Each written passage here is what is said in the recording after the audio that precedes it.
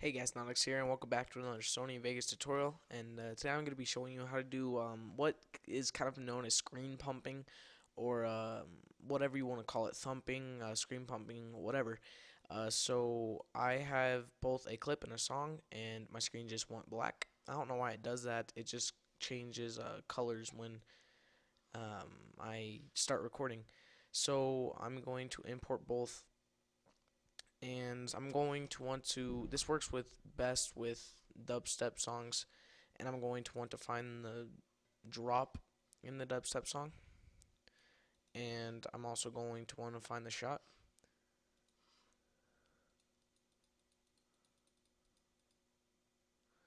Okay, so there's the shot right there.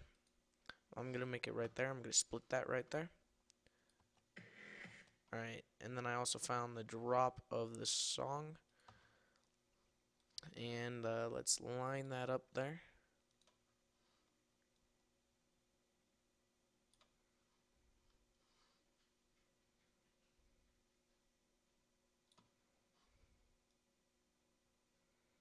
So here it goes.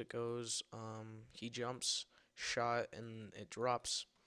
And I'm also gonna kind of give you guys a little cheat or tip or whatever you want to call it, for making it look like you Twixter. But first, I'm going to mark the spots on the song. So I just muted the other thing so it wouldn't lag at all. And yeah.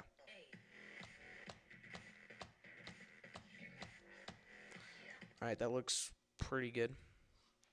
And so this song doesn't, I mean, this clip doesn't really work. It works better if, well, there is a reload, but there's a wall right there, so it looks kind of poopy. But make sure that this is at best full and save a snapshot. Save it.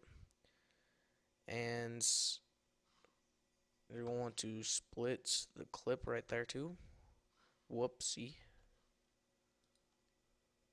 I think it was like right there. I hope so.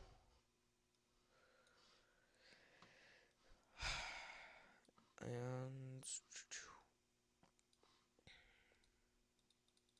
yeah, that looks pretty nice. And so here we have this, and when you're doing the screen flashing and pumping, you can't really tell that there's no Twixter.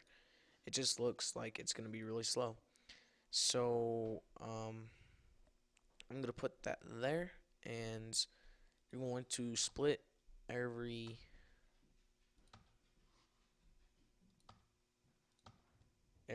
marker you put.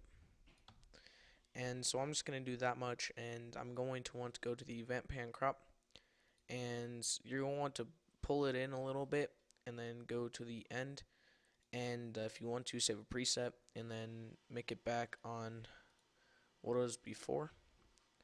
And then you're going to want to go to video effects, brightness and contrast, brighter, put it on there, animate, let's go to the ends, go 0, 0, and so this is what it looks like. It does a little flash, and it also pumps a little bit, and then it comes back down. But instead of having to do that on all of them, you could just right click and go copy, and then click on the first one, and then drag it.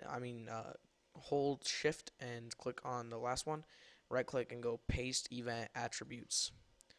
So it goes. So yeah, that's basically it, guys. You can do as many as you would like, and yeah, that's basically it.